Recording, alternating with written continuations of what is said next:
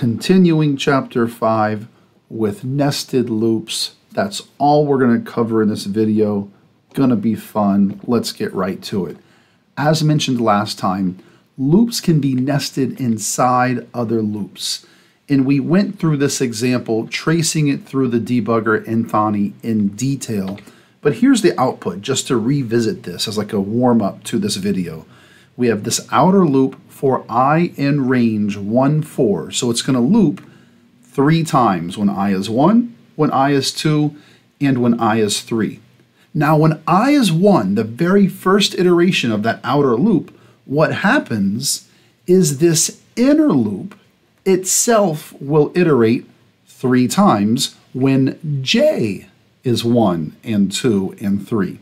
So if you notice the output, when I is 1, j will get the value of 1 and 2 and 3. This is the first iteration of that outer loop, and j takes on all values of 1, 2, and 3 on that inner loop.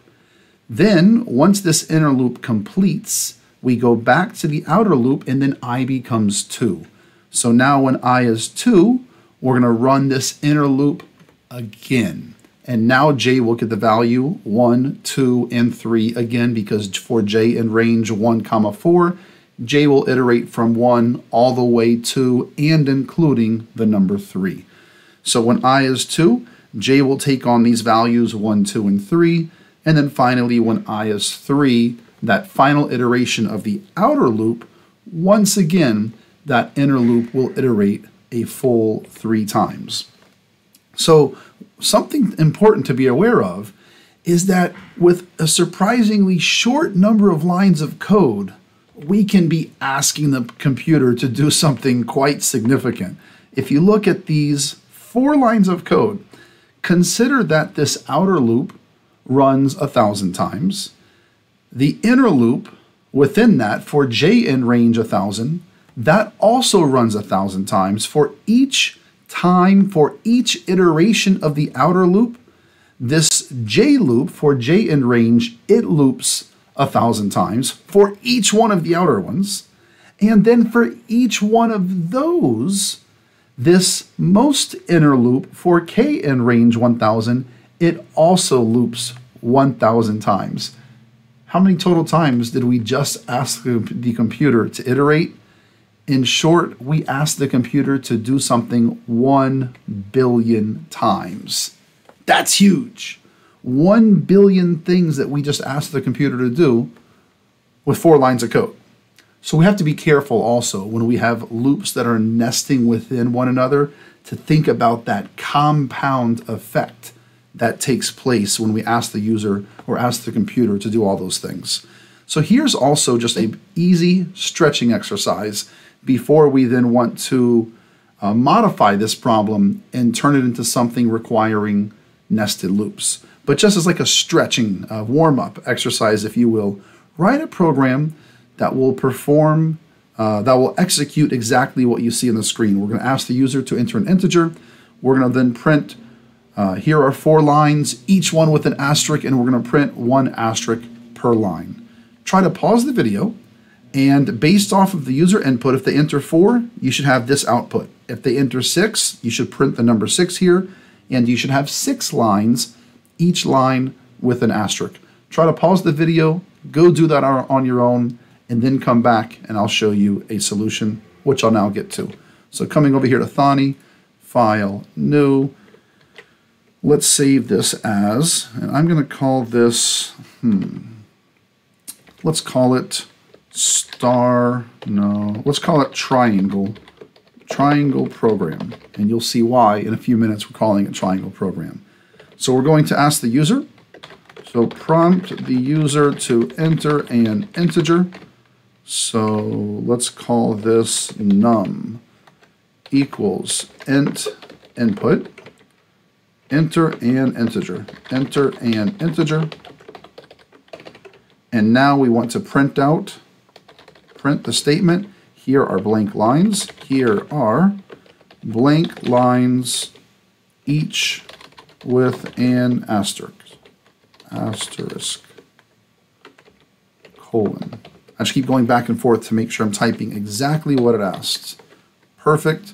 But now we, of course, need to put a dot format and put num there. Done. And so now, let me just run that before I actually print out the loop with the asterisks. And we enter 4. Here are 4 lines, each with an asterisk. Perfect. So now let's do a for loop. Now loop num, number of times. So for I in range num. And what do we want to do here? We want to simply print out a single asterisk. Done. And when I run this code, enter an integer for, we get this output. It looks pretty similar, but notice I should have had a new line. So let's go fix that. Put a new line right here. Run that again, enter an integer for, and this is what we expect. Let's run this again with an integer 3 and then 5. Enter an integer 3, that's what we expect. And then finally 5, that's what we expect. Perfect. That was the little stretch before the exercise. What is the exercise? We want to now do this, and now we print a triangle of asterisks. And let's go through this in detail, but first let me just go ahead and knock out that header. So let me just come right here, print the header for the triangle, print, put a new line, and now we print, a triangle of asterisks. And now we print a triangle of asterisks, colon. Perfect. So just make sure that looks good. Let's run this. Let's put 5. All right. So let's think about this now. The user entered the number 4. That was easy. Just loop 4 times and print 1 asterisk per line. But now when they enter 4, we also want to print this triangle. So there's a bit more thought involved, okay? The problem-solving phase, we need to really focus here. What's really happening? Given this input of 4, clearly we're going to print 4 rows. But what happens? On the first row, we print 1 star. On this second row, we print 2 stars. On the third row, 3 stars. On the fourth row, 4 stars, and so on. So we already have this loop that we showed you for I in range num print star. Let's even now change this. Let's call that for row in range num print star. So here we have, again, the same 4 stars. And we're going to start with this overall loop. Let me come right here and let's put a comment. Now print the triangle for row in range num print star is what we have. And of course, we're just going to have 2 sets of these 4 rows. No big deal. But let's think about this. So we have this one loop that will iterate over the number of rows. Here's that first row. Well, on the first row, we want to print 1 star.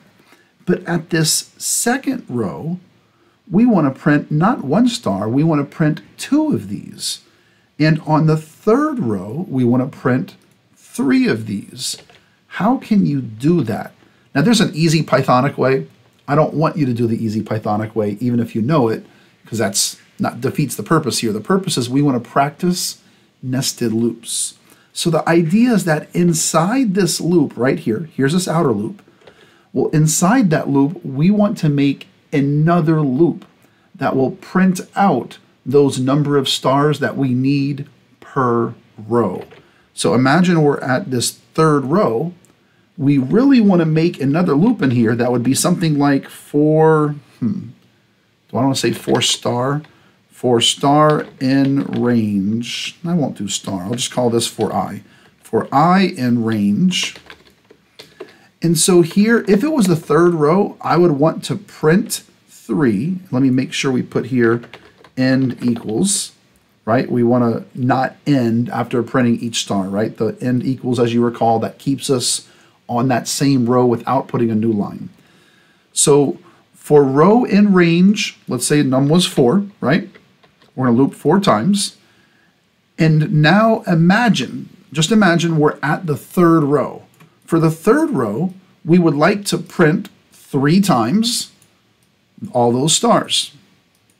Now when I run this, I need to put the word in, that's important. When I run this, we will not get the output we're expecting here. If I come type 4, we're going to get this huge, all of those stars together. And if you wonder why, well, because we did this end right here, right? We're saying never put a new line. Well, when do you want to put a new line? Come back to think about this. When do you want to put a new line? We want to print each one of these 3 stars, and we want to put a new line finally once we've completed 1 row of stars, right? Once you've completed a row of stars, then and only then do we want to put a new line. So when have we completed 1 row? So think about that. Here, I'm going to say loop over each row. And here would be a comment, print 1 row of stars. So this for loop that you see right here, this for loop, it's going to print 1 row of stars. Now, after you print the entire row, notice I'm coming back 1 level of indentation. So after printing 1 row,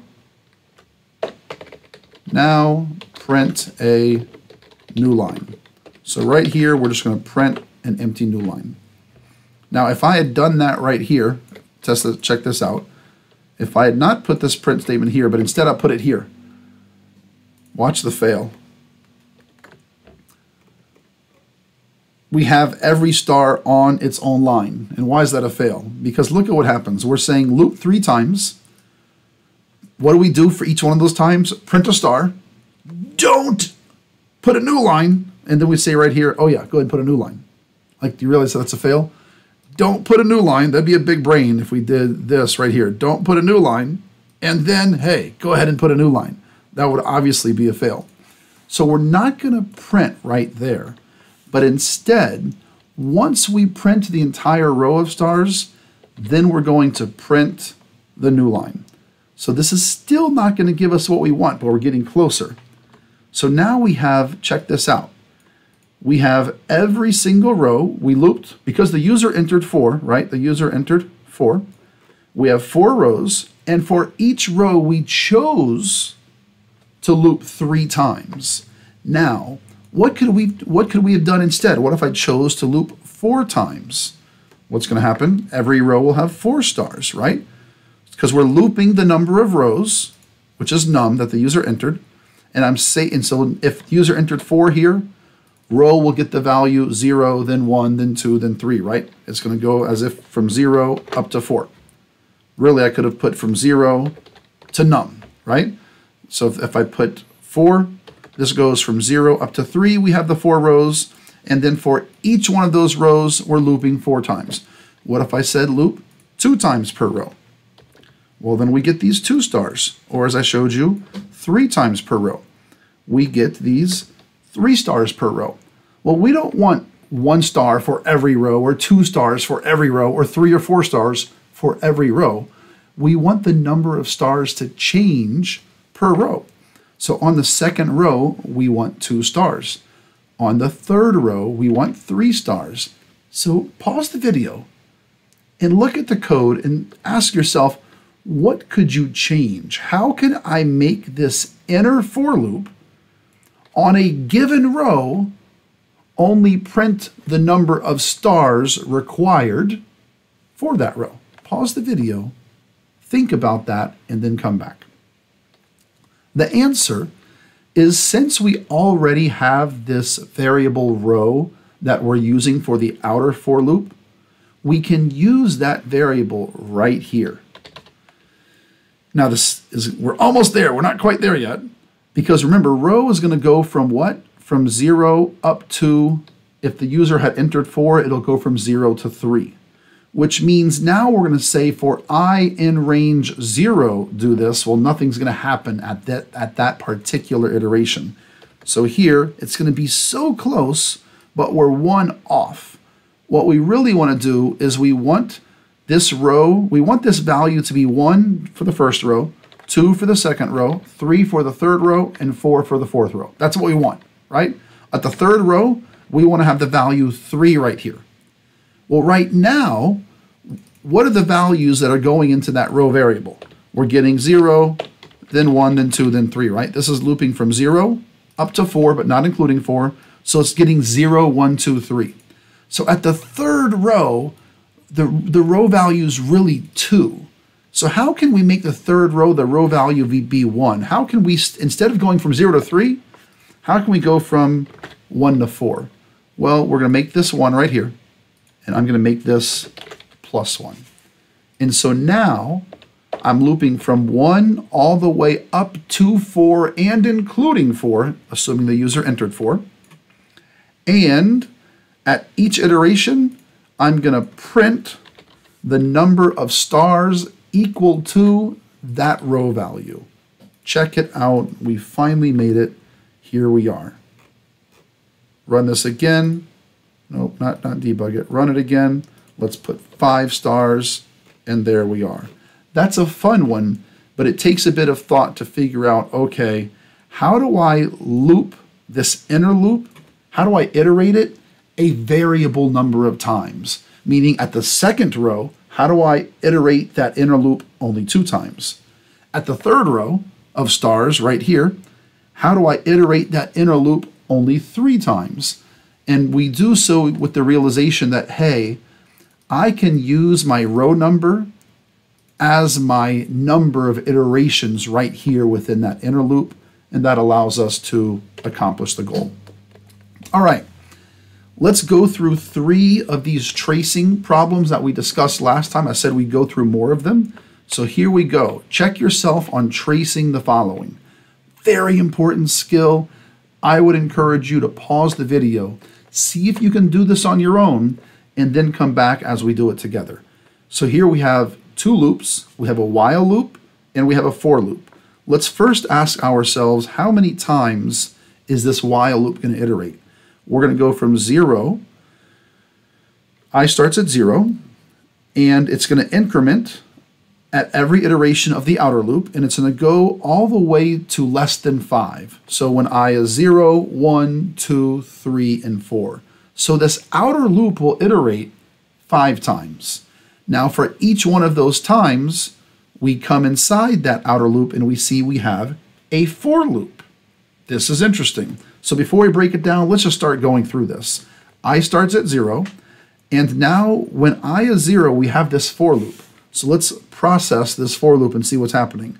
For j in range, remember I is 0, so from 0 to 1, and we count down by 1. Well, nothing's going to happen, right? If you're counting down, this start value has to have a bigger number than the ending value. So nothing's actually going to occur here, and nothing, let's see. So nothing gets printed inside this for loop. We do not print j inside this for loop because this for loop actually does not execute. So the for loop won't execute, and then we print 4 stars, 4 asterisks. And now I increases by 1, so I is now 1. It was 0. And we come over here and we say, is 1 less than 5? It is. For j in range 1, 1 minus 1, even that will not execute. Even that will not execute. We see that j in range 1, 1 minus 1, because we've already reached this ending number. Remember, so if it had said 2, 1 minus 1, we would have iterated 1 time. Because if this had been 2 and this had been 1, that would say start at 2, go down to 1, but not including 1, step size of minus 1. And so we would have iterated once. But because I is currently 1, we don't even have a single iteration. So once again, we print just the 4 stars. We increment I becomes 2. And now we can finally do this inner for loop. For j in range 2, 1 minus 1. So j has now the value 2, and we're going to print j. And now we subtract minus 1 from j, so j has the value of 1, but it says stop once you get to 1 and don't execute that iteration. So that's all we print for j. And now we print 4 stars, and then we increment I becomes 3. And now we do is 3 less than 5? That's true. For j in range, j is 3. 3 down to 1 by step size of 1. So now j is 3. We're going to print j, and now j becomes 2 because we subtract 1 by it. J becomes 2. We print the 2. And we then exit that for loop. We print 4 stars. And I think you can see now the pattern. Now I is going to be 4. 4 is less than 5. We're going to come to this for loop. For j in range 4, 1, minus 1. We print j as 4. We're going to print j. J becomes 3. We're going to print the 3. J then becomes 2. We print the 2. This had from 4 down to 1. So now we're going to be arriving at that 1. We don't print the j value, and we print the 4 stars. That's this first one. As I mentioned last time, that's not easy. That requires practice. Imagine if you had an exam and you had to go trace through that without practicing. It would be a disaster or a big brain moment to not have practiced before an exam. So let's do another one. Trace this program. Here we have a while loop again, and inside the while loop we have another for loop. So let's go through this one. I starts at 5. While 5 is greater or equal to 1, and notice what are we going to do with I? We're going to subtract it.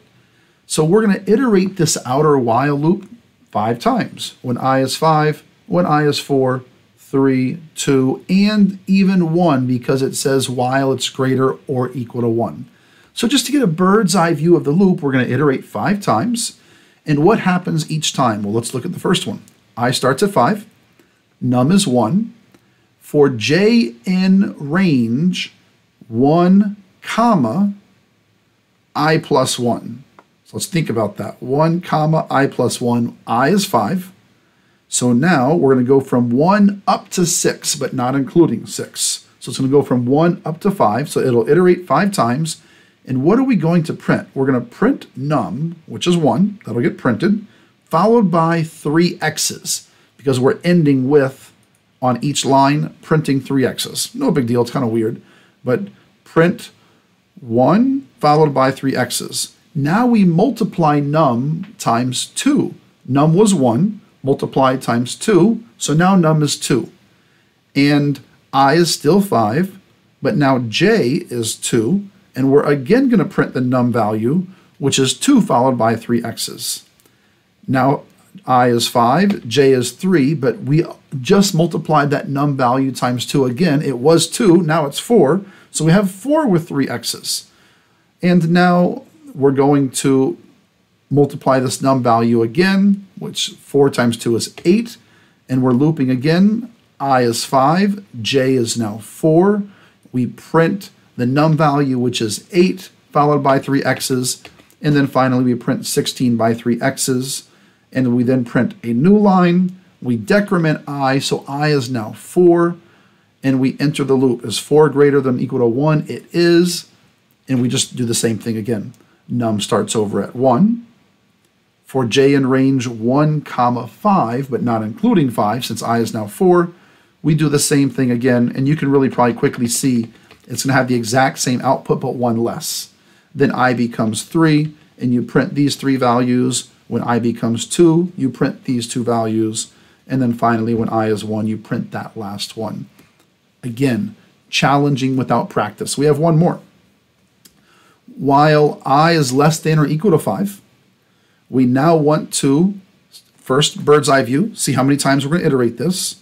We're going to start at 1. We're going to add 1 at every iteration, and we loop as long as I is less than or equal to 5. So it looks like the outer loop will have, again, 5 iterations. Let's look at this inner loop.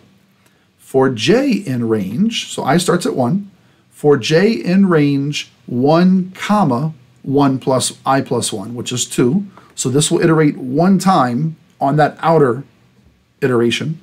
So for j in range 1, comma 2, print num, with a G afterwards. So we print num, which is currently just 1, with a G afterwards. And now we multiply num, or no, we don't multiply, now we're adding. We add 2 to num, so now num is 3. However, the J loop already finished. J was 1, and it only goes up to 2, but not including 2. So that loop is already done. So we're going to print a new line. Now I becomes 2, and J is now going to, this J loop goes from, for J in range 1 up to 3, but not including 3. So it will iterate twice. We're going to print num, which reset to 1, followed by a G. So we did that. Now we add 2 to num, so num becomes 1 plus 2 is 3. And now J is 2, and so we're at the second iteration of this inner for loop, and we're printing the num value, which is 3, followed by a G. Now we finish that for loop, so we print a new line, and we increment I becomes 3. Is 3 less than or equal to 5? It is. So we're going to enter the outer while loop, num is 1. We're going to say for J in range, 1 comma 3 plus 1, 1 comma 4. So we iterate 3 times. And we're going to print num, which is 1 followed by a G. We add 2 to num, so then we print 3 with a G. We add 2 to num, and then we print 5 with a G. So you can see the pattern. Once you've done like the first usually 3 iterations, we can see the pattern. Here's when I is 4, and then when I is 5, we have the exact same thing, but it's going to now print 5 times, ending with 9 and G. A very important skill to be able to trace through a set of nested loops, something you absolutely need to practice. All right, I'm trying to be cognizant of time. We're almost at 27 minutes. One problem left. This can take about 7 or 8 minutes, so we're going to do our best. Multiplication table. Write a program that will display this multiplication table for the user. And I will tell you, there's a lot going on there. When I look at this table, I'm thinking how a student would initially approach this, which would probably be a little bit of crying maybe. But once you get over the crying and the anger, and then you go back to, okay, let's actually try to figure it out. I love playing with my Stream Deck here. Yeah, you're like, okay, well, what's going on here? We have a lot of rows, and for every row, we have a lot of columns of data that really need to be printed. Think of this like almost like an Excel sheet. All these rows and these columns of data that need to be printed. We see here at row 5, for example, at this 2 column, it's 5 times 2 is 10. This 3 column, 5 times 3 is 15. 5 times 4 is 20. 5 times 5, 25. So we can see what's going on, right? When I have a 5 and I have an 8, I have to print a 40. Then 5 times 9, 45. Once I print that 45, I need to print a new line and come all the way back and now do the same thing for 6. 6 times 1, 6 times 2, 6 times 3, 6 times 4, all the way to 6 times 7, 6 times 8, 6 times 9. Put a new line, come do the same thing for 7. A lot to think about, right? Problem solving phase is critical here. So how many loops do we need? Well, you're going to need 2 loops. You need 1 loop for every row. And then within each row, you need another loop to print all of the columns of data for that row. So the outer loop is going to iterate 9 times, right? 1 for each row. And I would encourage you to actually use the word row as the variable name. It makes it easier. So code that up, and then let's make sure we're comfortable with what's being printed. So let's actually come over here, File, New, Save. Let's call this multiplication table. All right, put some new lines in here, so enters, and let's do a for loop. For row in range 9. Let's just print out row. You know what, let's do 1, 9. 9 would go from 0 to 8. We actually want to go to 1 all the way to 9, so just 110 actually, right?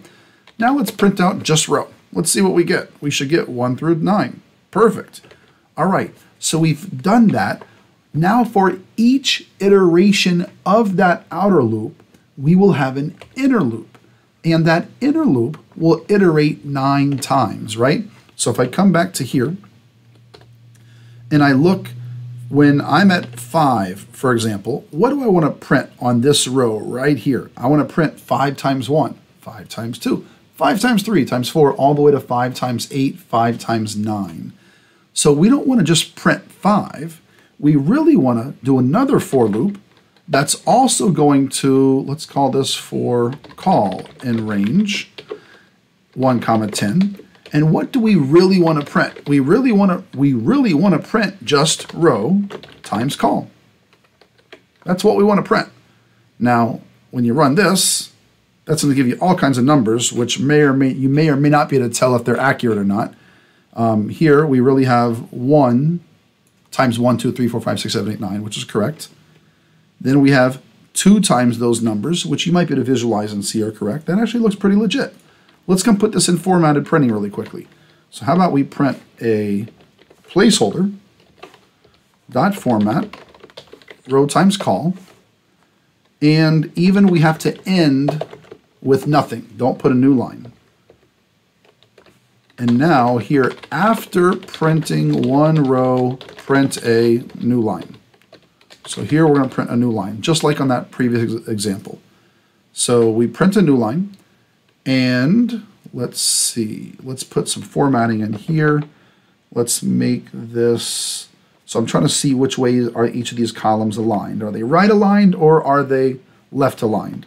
And I can see here that they are right aligned, because if you look at this 8 and the 16, so they are right aligned, and it looks like each of these columns has a width of 4 characters. I'm just trying to count 1, 2, 3, 4. So these are going to be right aligned, 4 characters, and it's an integer. Let's run this and then talk about it. Some of you are like, wait, how did that happen? Well, think about it. When row is 5, for example, let's pretend row was 5. What am I really printing on that 5th row? I'm going to highlight it. What's being printed here? What's being printed is when row is 5, I'm going to take 5 and multiply it by all of these values 1 through 9. So 5 times 1, 5 times 2, 5 times 3, times 4, times 5, times 6, times 7, times 8, times 9. And once I'm done printing that row, what do? I print a new line. And now row becomes 6, right? No way am I going to debug this whole thing, but if it helps you, no harm. Come in and just debug quickly, right? So here I have the value. I'm printing 1 times 1. I print it. Now I print 1 times 2. It prints. Then 1 times 3. You see it print. 1 times 4. I'm going to go through one row. I'm hitting F7 constantly as fast as I can. We're at 1 times 5. We are at 1 times 6. This is all right now. Notice this is all when row is still 1, right? 1 times 7. We are at 1 times 8. And now we are at 1 times 9. The call value finally became 9. The row value is 1. 1 times 9. We print that. And we exit this inner for loop. We print a new line. And now row is 2. So now that row is 2, you see over here column is still 9, but that's about to change. For call in range 110, column now has the value 1, and it starts all over again. We say, what is 2 times 1? You print 2. What is 2 times 2? It prints 4. What is 2 times 3? And it prints 6. And I'll do one more, and it prints 8. If you really want to debug the whole thing and go through it, you can. It'll just take a while. But worthy of doing so if there's any confusion on how, when I run this, we get that output. Now, if we wanted to finish the program, what does the program really say? It says to print this whole table. What we really did is print just this inner portion. Kind of challenging is to think about, okay, well now how do I go print this, what comes before each row? Let's try to do that. 1, 2, 3, 4. Okay, so there's really, let me count again. 1, 2, 3, 4. So there's actually 4 characters that are printed before printing the inner. And so before printing, let's look at this row of 5. Before printing all of the answers, like 5 times 1, 5 times 2, 5 times 3, we see we really print a 5, then we print a space, then we print this vertical line, and then we print one more space. And where does that happen? That happens before printing a row. So comments are important. Here is print one row of answers. So before printing the row, Before printing the row of answers, before printing the answers, print the row header information. So what do I want to print here? I want to print the row number, a space, a vertical line, and a space. So I'm going to do placeholder, a space, a vertical line, which is by the backslash, a space, dot format, row. Oh, and I need to make sure I put end equals so I don't go to the next line. So check that out. That's exactly what we wanted. What comes next is to print all of the, or what comes above this is to print all of these dashes, which is, I don't even want to, do I want to do that in a loop? I'm not going to do that in a loop. I could get all fancy. We're not going to do that in a loop. So first of all, let me put a comment here. For each loop over all the rows. Cool. And what comes up here? Print. We want to print out all those dashes, which it's 1, 2, 3, 4. And then we have 9 sets of those. 1, 2, 3, 4, 5, 6, 7, 8, 9. And we had 1 extra dash to the right of that, if I saw it correctly. Right? We had 1 extra dash to the right of the 9 for whatever reason. That's now correct. And then finally, above that, we need to print out this information. So we need to print the word multiplication table. So let's put a comment. Print the header information. So print multiplication table. How many spaces is that? That's going to be 4, 4, and I think 3. Just a guess. 1, 2, 3, 4. 1, 2, 3, 4. 1, 2, 3. Multiplication table. Let me run this and see. Did I line it up? The M was above the 2. Perfect. M was above the 2. Some of you are wondering, how do you get that? Well, I know that right here, there was 4 spaces, and then each column was 4 spaces. That's 4 and 4 is 8. And then I have 1, 2, 3 more spaces, so I had 11 spaces. So I just put 11 spaces right here. And then finally, we need to now print this. So it would be better to do that inside a loop. And what's going to happen here is we're really going to print, just 1, 2, 3, 4 spaces, because we had these first 4 spaces to print. But then for each of these 9 numbers, I'm really going to print that number aligned to the right over 4 characters, because I've already done that for each of these columns below, right? I saw that this was aligned to the right over 4 characters. So that's what this is up here. We have 4 characters. It's aligned to the right for each one of these. So after printing those first 4 spaces, I can just do this. For row in range, I need to make an independent for loop, 1, 10. And here I'm going to print. I'm going to highlight this exact same thing, really. I'm going to print this, but without, I'm not going to use row and column. I'm just using here row. I'm trying to print the row number, and I want to stay on the same line. And if you don't follow all of that, it's okay because I'm going quick. But that is the result. So now that you see the result and you see that it works, try to make sense of what I did here. You didn't have to. I mean, you could have just, really, you could have just, instead of doing all of that, you're like, you know what, screw that. I'm just going to print this. And you could have just tried to fudge it, right? That would have worked. I mean, just doing that, hard coding it, that is going to work just fine. You get the same output. But the way I had coded it, as you see here, is now it's more dynamic. What do I mean by that? So I could have chosen 12, 12, 12, and now we get a larger table from 1 to 11, right? Of course, it's misaligned because now we get 3-digit numbers over here.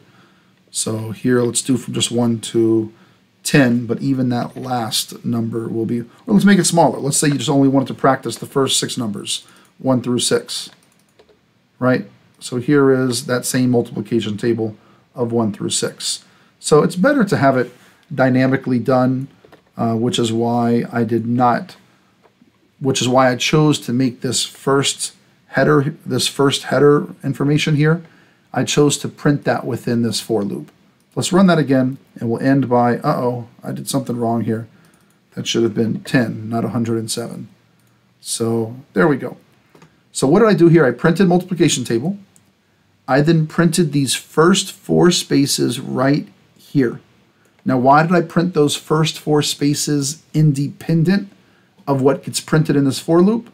Because what got printed in this for loop, you want to be consistent. We have to print 4 spaces with a digit right aligned, then 4 spaces with the next row value right aligned, then the next 4 spaces with the row value right aligned, and the next 4 with the row value right aligned. So when you work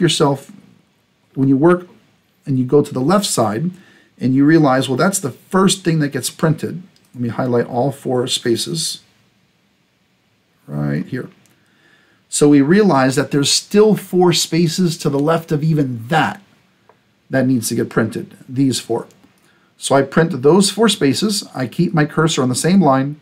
I then loop 9 times from 1 to 10, not including 10. And I then print merely the row value, and then I print a new line afterwards. Not going to repeat any of that, because if you need to hear it again, you can rewind, play it again. But in fairness, that's a lot.